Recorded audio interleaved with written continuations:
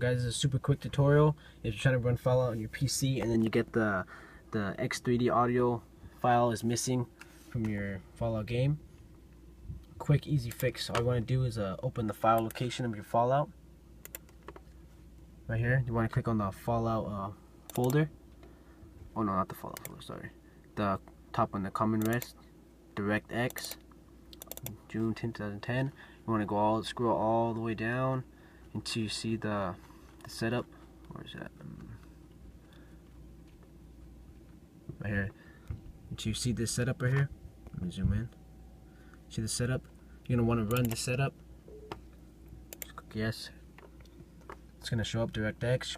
Just accept it. Next, follow the procedures and then install it. Once it's installed, then you're good to go. Just run the game, and that file should not be missing anymore. So there you go.